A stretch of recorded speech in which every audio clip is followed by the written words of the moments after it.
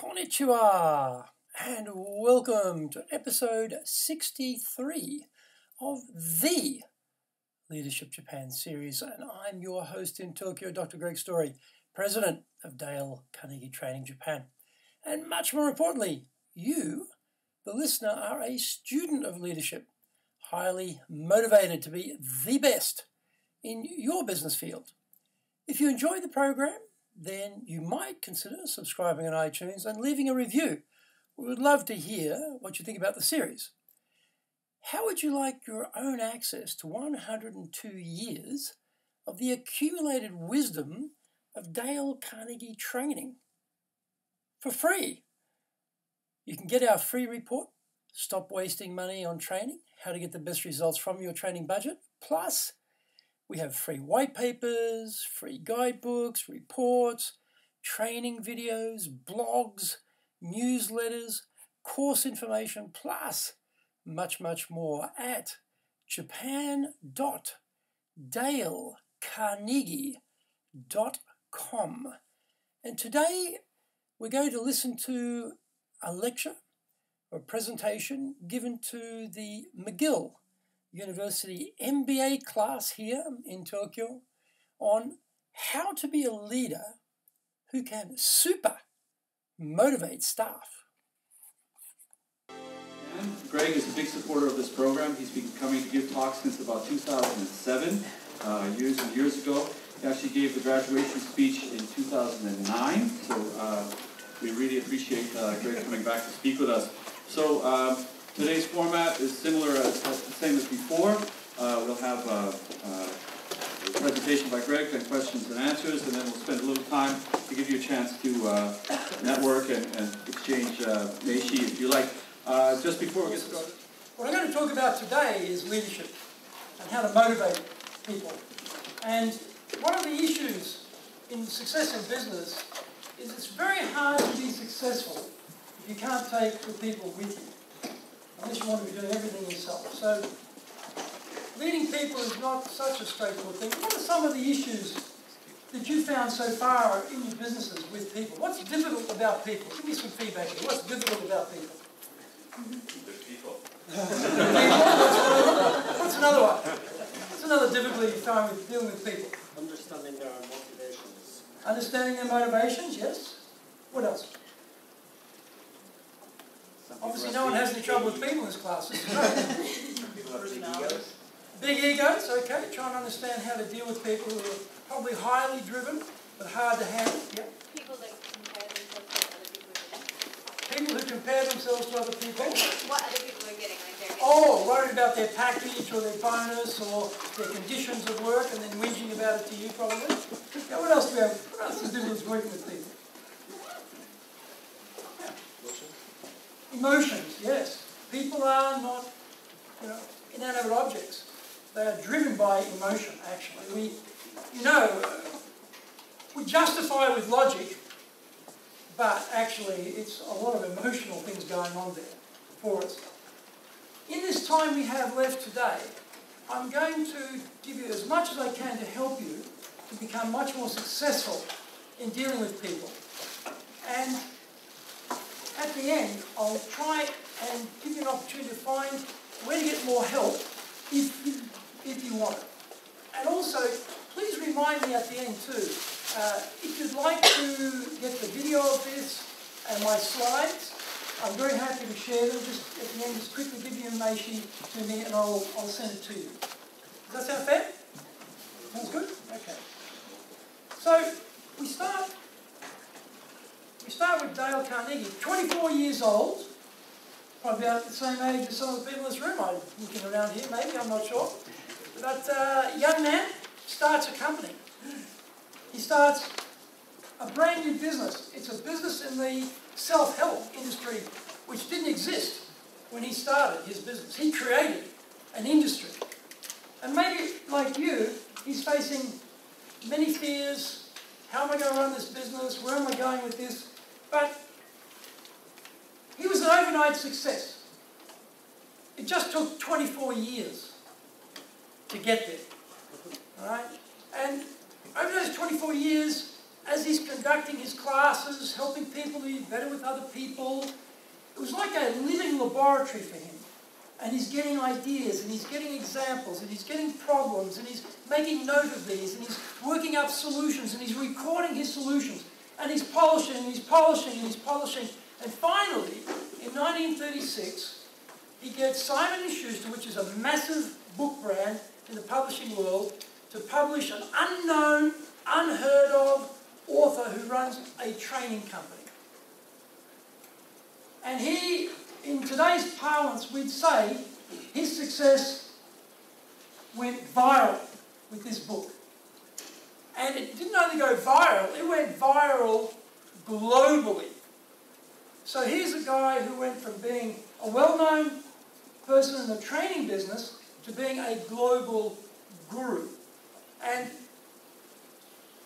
in Japan, his books in translation have sold more than 9 million copies. So, you are in a living laboratory right now. Wherever you're working, whatever you're doing, you see stuff going well and you see stuff not going so well. Grab it. Grab it. This could be your book. This could be your viral hit. It may not be Simon & Schuster. It may be on Kindle. It may be an ebook. But you have got the living laboratory opportunity right where you are to take a leaf out of the book of someone like Dale Carnegie and become a global superstar. Validation of what you're doing is very critical.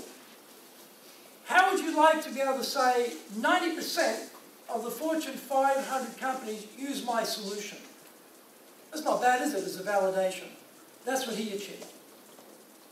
How would you like to have a testimonial from the most successful businessman in world history?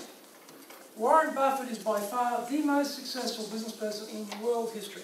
And he is a massive fan of Dale Carnegie. This is a screenshot from a CBC broadcast of an interview with him in his office in Omaha, in Nebraska. And he's pointing there to his Dale Carnegie certificate that he got in his early 20s. He is a guy who had such high intellect and such brilliant ideas and couldn't get anybody to go with him, give him money to invest on their behalf. Don't you wish you'd given him some money back then? Imagine how much that'd be worth now. But he wasn't getting anywhere. And one of his friends said, "Hey, Dale." He said, hey, Warren, do the Dale Carnegie course. So he did the course, changed his life. And how do we know it changed his life? Because we have a testimonial video with him on this program saying, "It changed my life."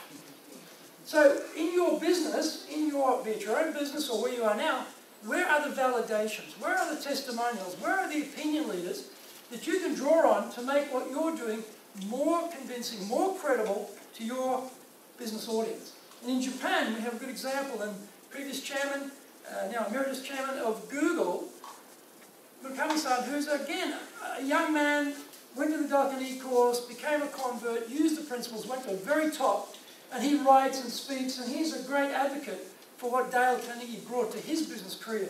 And we just see this replicated time after time.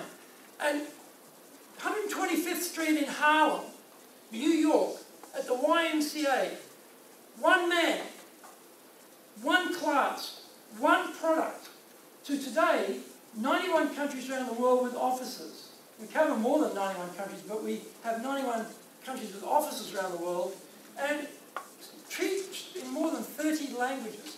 So if you think about it, if you're like Mikitani, for example, right? He was like one guy in Japan, and I was just at the headquarters in Shinagawa yesterday. It's like 2 huge towers. They're moving to Futako Tamagawa, and this huge building, it's thousands of people. It's phenomenal.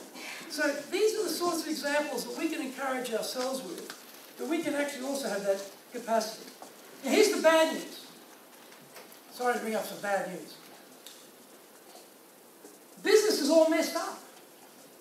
It's totally got it around the wrong way. We are all told hard skills, technical skills, expertise, knowledge, all of these things are critical for your success. Well, that's baloney. That's baloney. That's not enough. That's absolutely not enough. You can have hardcore technical skills. That's great. Then what happens? You do a good job. And then what happens? They promote you. This is where the trouble starts. As a technical person, as an expert in your area, you are fantastic in your world that you control for yourself. They recognize your potential and promote you, and they don't train you properly. They don't transition you properly into a more difficult level role. And suddenly, you're dealing with all of these emotional people. People who've got big egos, people who are bitching about everything. And you're in charge. And suddenly you found that all the things that were brilliant for you doesn't translate to other people. And they are not on the same page as you. But you've got to lead them. So very quickly you find there's a limit to people with what you can do with your technical skills. It requires another skill set. Now, I'm not going to make a guess, but I'm probably doubtful there are very many MBA courses which has people skills as a subject. They probably have organisational behaviour or leadership and these sorts of things, but the practical, on-the-ground people skills is what makes the job of a person who's promoted on their capability to a leader successful. Now, we might think, hey, look, there's no problem. It's technology's going to be the answer. I'll be saved. I'm a crap people leader, but I'll be okay because I have got technology backing me up. I'll be great. Well, good luck with that one. We haven't quite worked out yet how to automate leadership. Okay, we're working on it. We haven't got there yet. So in the meantime, it's you. Right? So if you think the sort of 24-hour, 7 days a week environment, technological advancement is going to make the difference for you, try it. It won't work for you. You need people skills. You need to have that one-on-one. Now, think global, learn English. You're told all these sorts of things, The trouble is, if you're rude in 3 languages, you're still a dork. And the people who are working for you think you're a dork. And if you're transferred overseas, the people there think you're a dork too. Just because you speak the language doesn't help. You speak your own language, it doesn't help. So, all this thing about globalization, we're going to learn English in Japan, and we're going to be brilliant. Japan's going to have a global empire again. It's all going to be good. It's not going to work unless the people themselves have got that capability to work with other people. Now, people have got so many universal traits that when you go to a foreign country, yes, there are the cultural aspects, but this is very key. People often miss this point. We all have personality styles, and the personality styles are often much more important to deal with than the cultural traits around nationality and upbringing. If you're a very micro-detailed person, and I'm a big-picture person, we're going to have a terrifically hard job to have a conversation.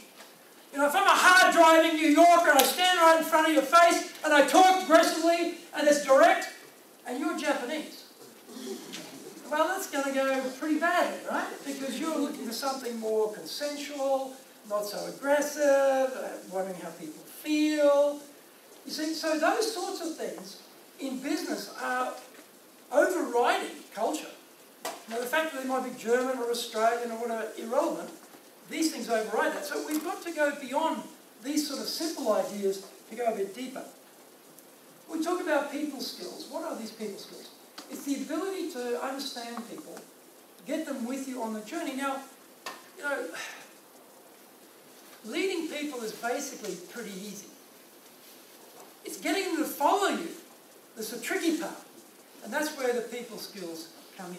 So, communication, empathy, getting people around a clear vision of where we're going, making sure the values of the organisation are common, making sure that people understand the why in your communication. Because often we give them the what and the how, but we forget the why part. All of these things with people skills make a difference. So, where do you think some of the challenges are for yourself around people skills? What do you think are some people skill challenges that you have? Give me some feedback here. What have we got? Yes, please. Sometimes, I know the correct answer and the correct way to respond, but, in some situations and for some people and in some mood, I cannot control 100% and do the things in the right way, in the way that's also right. So just didn't quite catch it. Could you just say that a little bit louder? So people, you say their moods, can't control their moods. Did I hear that? I cannot control 100% my emotion. Oh, yours as a leader. Yeah. Right. So that's right. If you've had a very bad day, you might be a bit grumpy, and then, you know what? Every single person in this room is an absolute expert boss watcher. Every single one of you. The boss walks in the door, bingo, you've got him or her. Oh, they're in a good mood today. Can I present that project or idea? Oh, they're not in a good mood today. I'll leave it till tomorrow. Oh, they look really busy. I shouldn't interrupt them. We are all trained to read every tiny nuance of our boss. Now, guess what? When you become the boss, that's what happens to you. So when you walk in the door and you look like a little, dark cloud of rain pouring over your head, everyone's going to avoid you like the plague. And the communication, the whole thing's going to go down. So as the boss, one of the people skills is to always be bright and upbeat, because you are the mood maker. You are the mood maker for the entire organisation. And people are watching you so minutely. So that's one very good issue. What's another issue around people skills? Yeah, please. Being assertive and not giving into external pressure. External pressure from where? From maybe the people around you. For example, like if you're someone who does things to try to make people happy, it's really easy to, I guess, give in on what you believe is the right thing to do, but maybe it's getting resistance from those around you. So asserting yourself in that fashion. So how to be assertive without upsetting everybody? We have a course actually called How to Disagree Agreeably, for that very reason. How can we have a difference of opinion but not destroy the relationship? So how can you have a different idea on things to somebody else and be persuasive enough to get them to say, you know what, I didn't think that, but listening to you, I see the logic of that, I'm going to change my mind, or at the minimum, I'm going to disagree agreeably with you in a way that our relationship's not broken. This is one of the critical things we need to learn. And the thing is, we don't get taught this in school. We don't get taught this university. It's a practical skill, and we need to be better. Who would like to be better in people skills? Only 3 people. That can't be right. I've got glasses on and check. Okay, yes, many people. Of course we do. It's a critical thing. Trick is, though, how? How can we get people to come with us? How can we get people to sign on? How can we get people motivated to go with us? Well, we can pay them a lot of money. Who would like to get a lot more money? Why don't we just pay everybody a truckload of money? Right? They're bound to be happier. They're bound to be more motivated. Is that reasonable? Well, it is reasonable except if it's your company. Okay? It is reasonable except if you've got a budget. It is reasonable except you've actually had the budget cut, which is normally how it works, right? So if we can't throw money at them, then what are some levers that we can pull? And if you've got, like me, I own this business, so one of the constant things you're struggling with when you run a small business is your fixed costs relative to your variable costs, and that impacts your cash flow. Your cash flow impacts your capacity to invest in your business to grow. So paying a truckload of money to people for someone like me in business is not an option. I have to have other levers I can pull, because that is certainly nothing I can go to. And I don't know that very many people are 100% motivated by money anyway. You're going to find a very small percentage of transactional people, often in trading industries, who are totally motivated by money and don't care about anything else. And in those businesses that probably works, but that is a very, very microscopic minority of people. Most people want more than money. They want recognition. They want status, that ego thing, coming back to the ego thing. They want to feel that they're doing something worthwhile. They're working, like crazy. Is this really worthwhile? What am I doing? Am I valued? Am I valued around my work environment for my professional effort? That's a very critical thing. And it's not about money. Money's important, but it's not the only thing. And you can't afford to pay them a truckload of money anyway, most times. How do you get people like this to be engaged? Get this type of level of engagement. That's what you've got to look at today a little bit. One of the problems, though, is engagement is a critical factor for innovation. If people don't care, why would they innovate? If people have signed on, what do they care if the process improves? Right? So, if we're doing the same things in the same way, we will get the same result. Does that make sense? Right? So, if you wanted to have a better result, and I'm absolutely certain that all of your bosses, you're running your own organisation, you will all want, year to year, an improved result. If you want that, that represents a change. So, the same thing, same result. No, you want something different for a better result. The problem is, all of us are pretty resistant to change. And you'll find that your team are pretty resistant to change too, because they're in their comfort zone. They're in the mothership. It's comfortable there. A change represents risk. Now, is Japan a country where people are prone to take risks? Right? And you're the leader. And you've got to take people who are risk-resistant, risk-averse, with you on a journey into something new and untried before. That's not so easy. So in some ways, managing and leading in Japan is quite challenging for that reason. You probably, like me, I catch the same train to work every day. I stand in front of the same carriage door because at the other end, the escalator is right there. I take exactly the same route to work. I eat in the same 20 restaurants.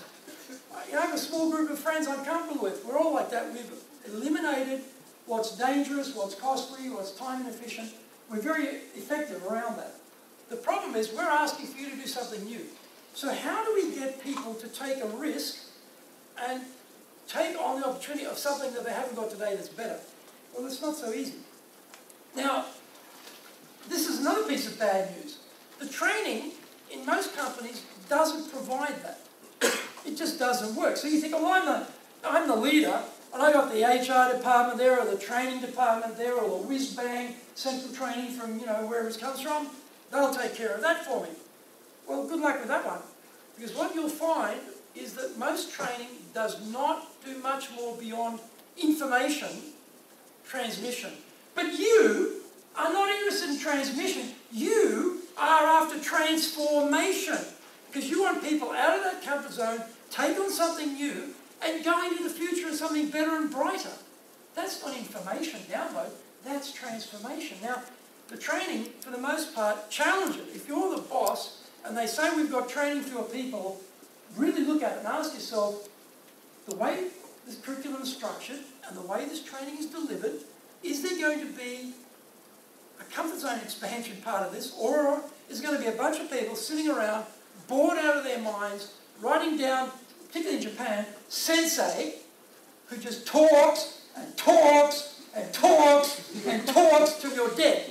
Maybe that's not the model for transformation. Maybe that's not the model for expanding the comfort zone. So, as a leader, look very carefully at what's happening in the training environment. And when I meet senior leaders, and I meet a lot of them all day long, because that's my job, okay, that's called prospecting.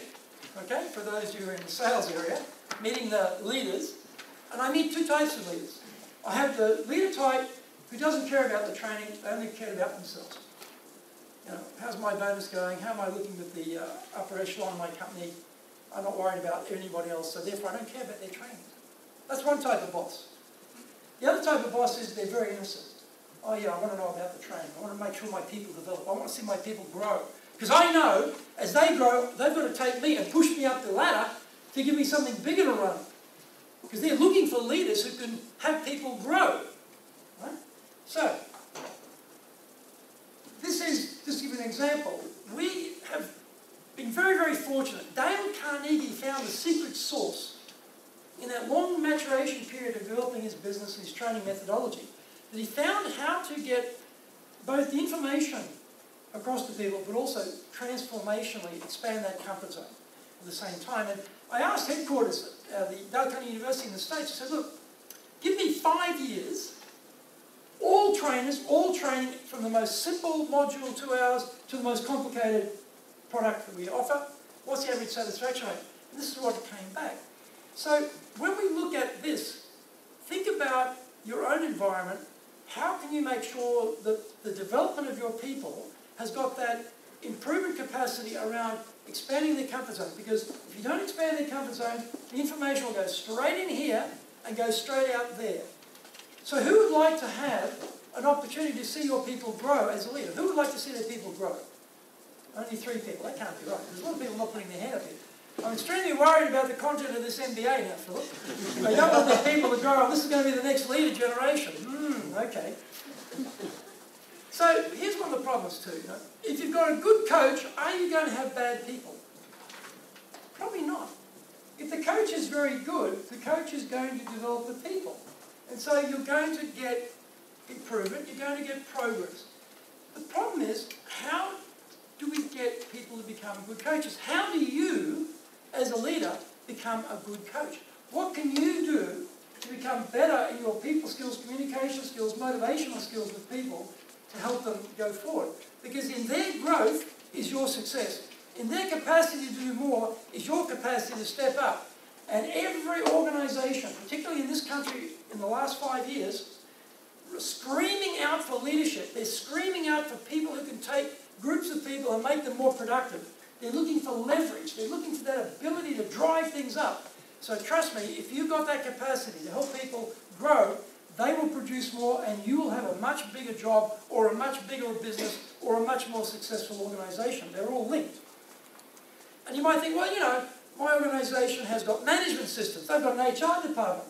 It's all sort of in place. I just painting by numbers, you know. I go and do the performance review and then we work out the bonuses and it's all going to be great. Well, good luck with that one. Most management systems are archaic, basically. It's a very old model. And most HR departments, particularly in Japan, are way behind. The concept in Japan HR are being a partner to the business. To be someone who actually is not ticking boxes, oh, we did this, oh, we completed that, that's done, but actually grows the business, grows the people, is very remote in the HR industry in this country today. So if you're leading and you're relying on them, good luck. Maybe some information exchange, but there'll be no transformation. People will not grow. The boxes will be ticked, people go to the training, they come back and they're just doing exactly what they've always been doing, and that's going to be very frustrating for you. Now, talk about engagement. This is Charlie Ergen, he's the chairman of Dish Networks, the meanest company in America. Strikes fear into employees. I love this bit. Staff clock in with a fingerprint scanner so HR knows if you're late. How about we get that down at your shop? All right? And you can scan everybody's fingerprints when they come to work and see if they're late or not. And he says, I don't hold myself up as a great manager. Well, that type of environment is pretty harsh. What do you think the engagement level is going to be like in that company? What do you think? Low, right? Pretty bad. This is a bit closer to home. This is Carnival. I read this in the newspaper. This lady in her 60s wasn't hitting her sales targets, so as a punishment, they got her to dress up in a bunny outfit. Right? She took them to court, and she won. She won in court. The cost to Carnival was not the court settlement that they had to pay her as a result of the judgment. The cost to Carnival has been that type of environment, that type of mentality, and what it does to motivation, what it does to engagement. And engagement leads directly to innovation. So if you're not getting all of these things to line up, you've got a huge problem around taking your whole company forward. This is a polling question we did. We actually did a survey globally in 2012-13, looking at what drives engagement in people. And we came up with 3 things. And this is actually taken from a course we ran here a number of times in Japan, both with pure Japanese participants and sometimes Japanese and foreigner mixed groups, asking these number of questions. And you see the highest ones that come out there: satisfaction with the immediate manager, belief in senior leadership, and pride in the organisation, actually completely validated and correlated with the result of that research. We did research all around the world, including Japan, 1,000 people here as well. And we found that these were the 3 things that really triggered engagement. Now, they're very obvious. You know, satisfaction with the immediate manager. But as I said before, if the immediate manager is a dork, and the immediate manager has got very poor people skills, very poor communication skills, is very, very intelligent, very technical, but useless as far as motivating people, then the engagement level is going to be low. If they're not communicating properly, the people aren't going to have faith in where the senior management is taking the organisation. And this becomes an issue. People don't sign on for the journey if they don't know why the journey is important. But this often happens in organisations. The suite at the top of the building, the penthouse sort of executive suite, the top floor, with the gorgeous-looking girl receptionist in the short skirts and the beautiful flower arrangement and it's quiet, I can hear a pin drop. There's plenty of executive suites like that in Japan. You've probably seen them. I've seen plenty. The people at that level are all thinking our vision, our mission, our values are understood by everybody in the organisation, and we are like a huge ship sailing together in the same direction, and we're all on board, we're all good. The reality, though, is that the belief in senior leadership is weak. Why is it weak? Mainly because of people like you. I look around here, a lot of you are probably middle managers. You're in some level of leadership position probably in your company. You are absorbing like rain, all this information from above, but you're like a concrete floor in a building. None of it goes through. Because you tell people the what, and you may tell them the how, but you forget to tell them the why. Or maybe you're not even getting the why from the guys above. Maybe all you're getting is what and how as well. It's very hard to get people to believe in senior leadership if they don't know why we are doing this, and they're not signed on it. So don't forget to tell people the why of what you're doing. The last one there is pride in the organisation. Now sometimes in organisations, people try to use an us and them technique. So it's us, our work group, against them, the rest of the organisation. Oh, those people in logistics, my goodness gracious me, they're hopeless. Marketing, oh no, what are they doing down there? Nothing ever works, I never get any leads. Those salespeople, they couldn't sell anything. They are the most useless bunch of people I've ever seen in my life. Everyone's whinging and bitching about everybody else. Right? They're blaming everybody else. And sometimes the leaders, sub-leaders, encourage this. Yeah, we're good, they're bad. They're talking about their own organisation. Right? The bad should be the competitor. Right? It should be all like a scrum. We're all good, they're bad. But no, they kill the pride of the organisation because they have a very poor understanding of their communication role, people skills, how to drive motivation in their organisation, how to pull people together, and their role as an amplifier, as a conduit, as a microphone to broadcast what the top leadership is thinking and why they're thinking that. So don't miss that opportunity in your current role to make that happen. So this is a great quote from a Canadian. Phil, a Canadian. Did you like that? I got a Canadian quote here, particularly because it's McGill.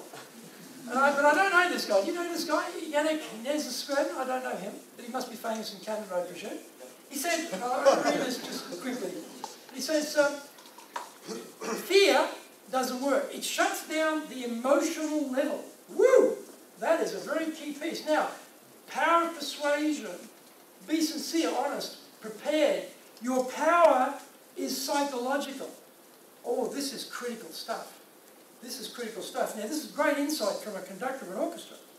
Because when we did our research on what drives motivation and engagement, we found that a key trigger was an emotional reaction. I feel valued. I feel valued by my team and my boss.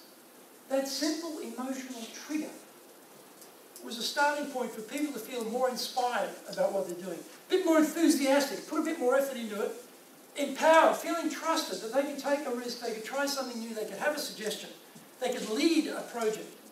And also related to their confidence, which comes back to that sense of empowerment. So don't miss that. If you're a cold, hard, technical skilled person thinking technical skills is everything, you're going to miss the fact that for your people, that's not enough. They may respect you as a technical expert, but they still may think you're a dog. And they don't want to work hard for you. And they can't wait till you get fired so they can get somebody else who's a bit better. Right? That's what they're thinking. So a trigger to engagement is that starting point of being valued.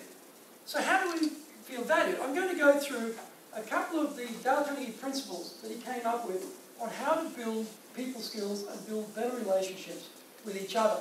And now all of these things are very simple in understanding. They're common sense.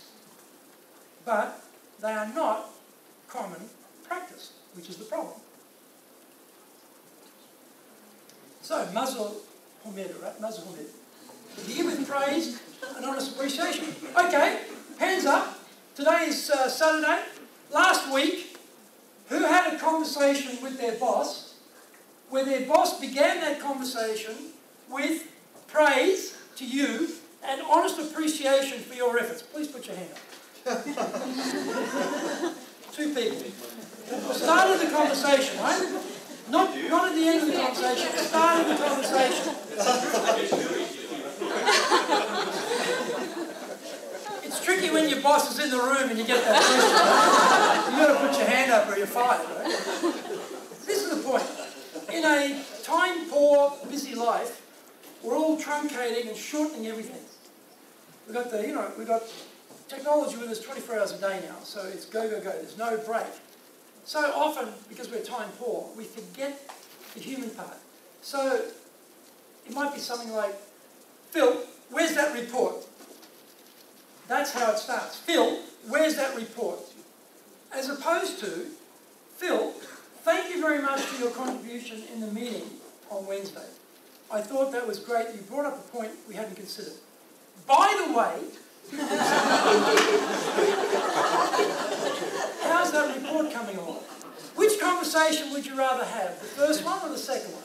We'd all rather have the second one, but we forget to have the second one because we say, time poor, where's your report? What's happening with that project? Where are you with the budget? Where are the sales? Why are these numbers so low? Right? That's what happens. We get this truncated conversation which forgets this bit.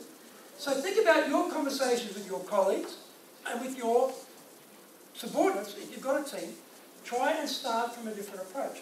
That's principle number 22. Here's another one. Talk about your own mistakes before criticising others. Now, often the people who are working for us are younger or less experienced than we are. That's generally why we're the boss. Right? We've done more, seen more, been better at different things. And we forget that we were their age and their stage in our careers. We presume they should know what we know at our stage when their stage is here. So we get straight into, you made a mistake. That was wrong. Look, you left this out. You did this report. It's rubbish! Right? So you're straight into it. But think about when you were coming through. How did you learn? All of us. How did we learn? What did we do to learn? We made mistakes, didn't we? We are all the sum product of every mistake we've ever made. Because that's how we got knowledge, insight, and how we went forward, and how we learnt. But we suspend that generosity to ourselves when we deal with our peers and our subordinates. And we criticise. So, you might want to say, you know what, I remember when I was first in this department and I was given the task of writing the report, I struggled. It was really hard. My boss had to really help me a lot to make it shipshape, make it correct. And you talk about you weren't perfect. That is a great emotional connection. If you're like, I'm Mr. or Miss Perfect, and you be like me, and you'll be good, that's going to be a hard act to maintain. If you are showing you're a human being and you are not perfect, people find that easier to follow. If you're like that fist, you cannot penetrate and be one with that fist. This is the one you want, together. But you can't be together like that. It doesn't work. You've got to relax, open up, show some vulnerability. This is a good place to start.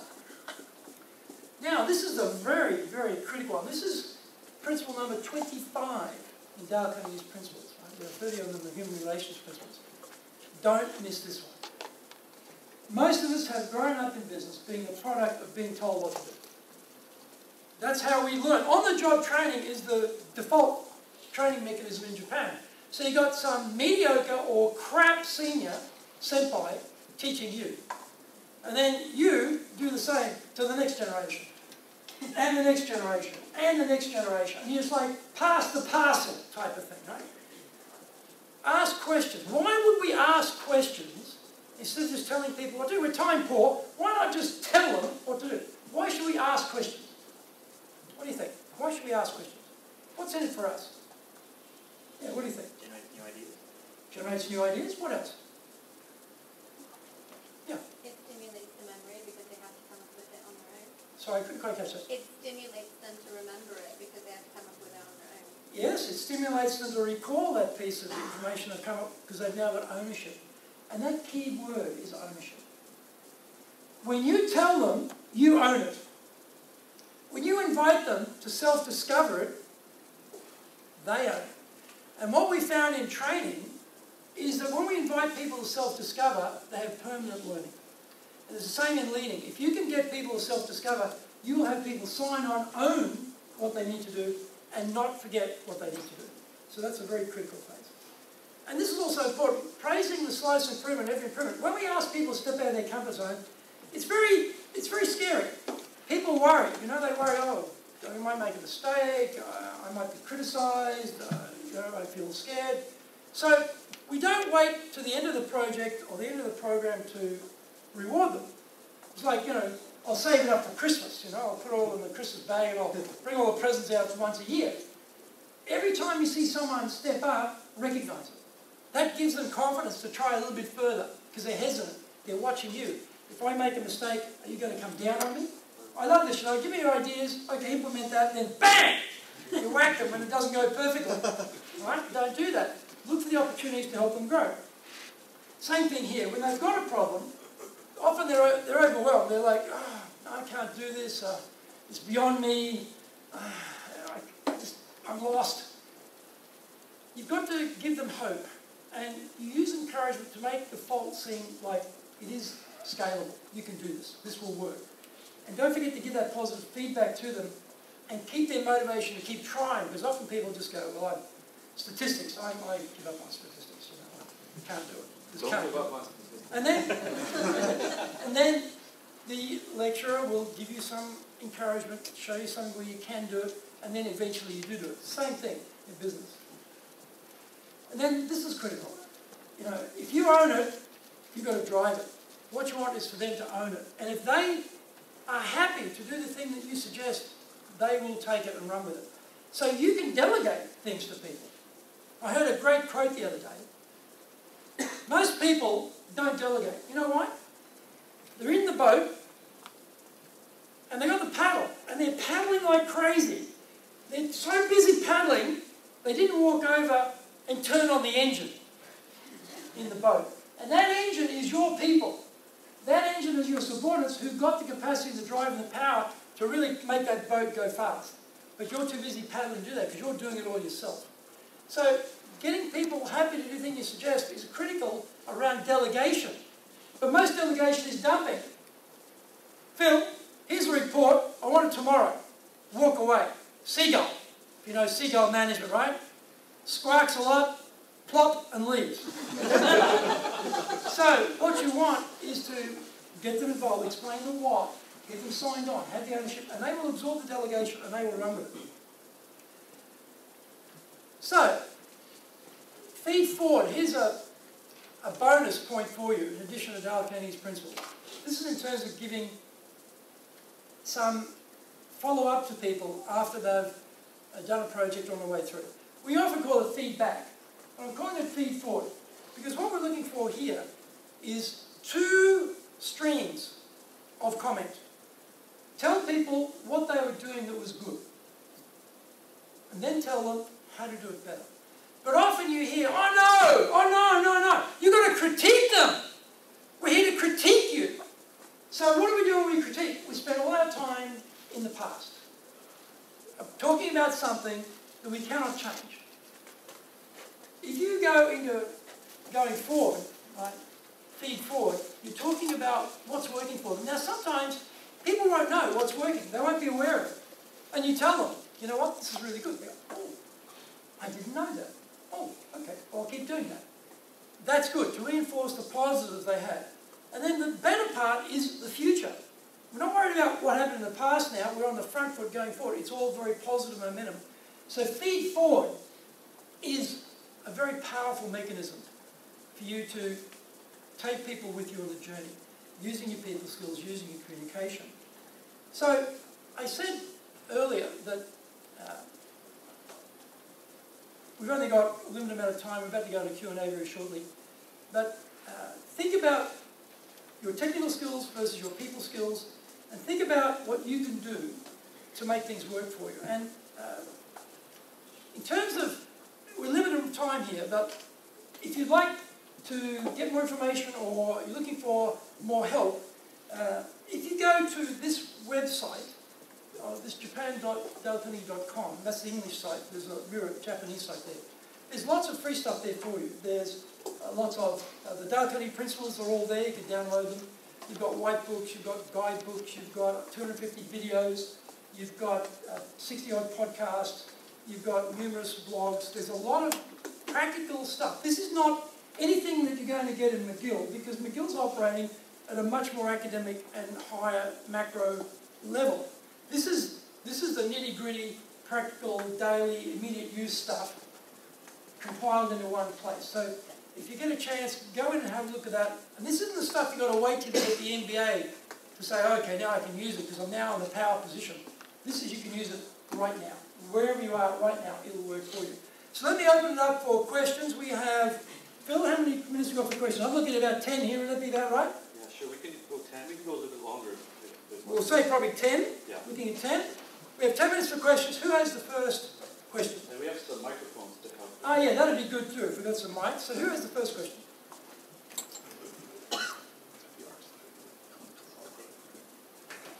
Yeah, please. So my question goes with, when a lot of managers use these kind of things, group communication, being on the lower echelons, one of the things I tend to hear is it comes out sometimes negative, almost patronizing, and the term doublespeak has kind of popped up for it. Oh, you're not doing very well, but the company's like a house, so, we can't give you the raise. Some people don't like that sometimes. It's kind of interesting. I mean, a lot of this does work. I agree with it. But there's some people that hate that kind of speech. So what would you do in these kind of situations? The question was about congruency between the content of the message and the delivery of the message. When you're getting feedback from the boss, but your crap detector goes off because it doesn't sound quite right to you, that's because there's not a congruency between the two. So the first part is kokoro gamai in Japanese, the starting point of your intention. If your real intention is to snow people and tell them a bunch of words, you'll get that reaction. If your real intention is to help people, you'll speak from the heart and they'll be congruent and they will follow it. Reading a blog article or reading a book or TED lecture or something and taking the superficial and then parlaying that into a conversation is still superficial. And we are not stupid. We spot crap so quickly. So my answer to that question is speak from the heart and speak truly about how to help that person. And then they will receive the communication. They'll realize it's sincere. You see in there in the Daltani principle, it's sincere, it's honest. It's all of those words are critical because fake praise or that type of fakery, it doesn't work because we're too smart. We're just way too smart all of us. So don't use it yourself. Speak from the heart. And you might have to say something hard and something corrective, but if you say it in the right way, with the right intention, with good communication, the person will receive it without resistance. That's the skill. That's the people skill. That's the communication skill. And that's a trained skill. This is not something we are innately born with. That's why you have organizations which are 102 years old around the world and 51 years in Japan, like Dale Carnegie, because there's a never-ending need for those sorts of skills, and we need to develop those. Who's the next question? Yes, please.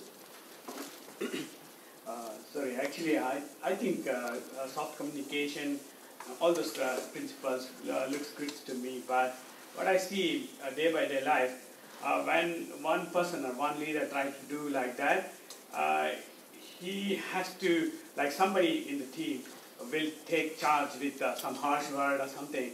So that's like what normally happens, that harsh person will become a leader or everyone follows him. What I mean to say that being softer will not be move up. I mean, when the surrounding people all know the same level of knowledge. So the question is, if I give truckloads of whip to people and no sweeties, I'm going straight to the top because that seems to work in business. Well, it doesn't work in business because the person who's brutal with other people will only get a certain compliance of doing the task. They won't get the innovative ideas. They won't get the extra mile. They won't get people to back them and support them. Everyone is hoping they're going to self-destruct and disappear. Being a leader doesn't mean being a pushover. It doesn't mean holding people to account. If I've delegated a task to you and you screw it up or you don't do it, it doesn't mean going, oh, oopsie, you didn't do the task. That's all right. I'll do it. No. It means you hold them to account. You come back and you check. Has this been done properly? How's it going? You actually get yourself involved in the solution because you recognise that certain people need that type of help, others don't. It's not a matter of being a pushover. It's a matter of communicating with people in a way that's effective about getting the task done, but in a way which doesn't kill their motivation. And again, this communication piece is not necessarily something that's going to be there just because you speak the language that you speak, whatever your native mother tongue may be. This takes work, this takes training, this takes skill, this takes brain power to think about how you're going to sculpt that conversation in a way that will help that person to overcome a mistake, not be totally discouraged, but give them hope, but still hold them accountable. That's the balance. So it's not such a simple black-white thing as be sweet or be mean. It's actually be professional, but have a good communication balance that helps people to feel encouraged to keep trying, and also that you keep them accountable, keep them on track. Where's the next question? Yeah, please. For the presentation, and my question is there any way to measure the effective management? I mean, after you focus on implementing, I think your customer may be like wanting to know, like, is it better in the business or in our organization? So the question is about performance measurement. And it could be performance measurement for a training company, or it could be performance measurement for a team. And often we use surveys for that. We will do a pre-survey, take a bit of a temperature check on how that person's doing as the leader. We will then, from that, customize a program for that person or people, depending on what the organisation is, deliver it, and then take a temperature check at the end. One of the things we noticed, though, that's quite unique, I think, about the system Dale and he came up with, is the practicality and the immediacy. We use a thing called time-space learning, which is what you're doing. Basically, every week you're here, and during the week you're practicing and developing and polishing. We do the same thing. So that between the classes, people get a chance in the real world to practice these principles with others and see how they work. And then get that feedback and come back and report. And then it's that plan, do, act, Kaizen type of idea. So what we notice is over we have an 8-week course called the Dale and course. We notice around about week 4, week 5, people really start to take off. Because at the initial part, they're a bit skeptical, you know. This stuff looks pretty simplistic, you know. Is it going to really work? Then they try it. And this is what we hear, you know, my colleague, I could never get my colleague to help me, I was always too busy, and, you know, I used this principle, and I couldn't believe it. My colleague changed, or, you can't believe it, my boss took me lunch. Boss never takes anybody to lunch. But I used this principle, we had this sort of conversation, and blah, blah. Like Warren Buffett, it changes lives because it's immediate, it's practical, and it's got a no time wait disadvantage to it. I think we're just about pretty much at time, I think, Phil, for this. We're pretty much there. As I said before, if you would like to have the slides, hopefully the video works, or at least the audio will work, hopefully. I'm happy to give it to you. So you've got a few moments, I think, before your next class starts. So I brought lots of meishi today. So if you want to hit me with a meishi, or even receive my meishi and hit me with an email, I'll send it out to you. Thank you very much for your attention, and good luck with your business.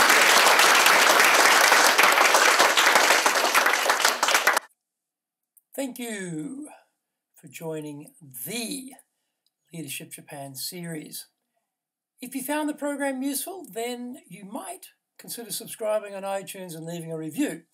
Remember to access your Dale Carnegie training, free reports, white papers, guidebooks, training videos, blogs, newsletters, course information, plus much, much more. Then go to japan.dalecarnegie.com carnegie.com.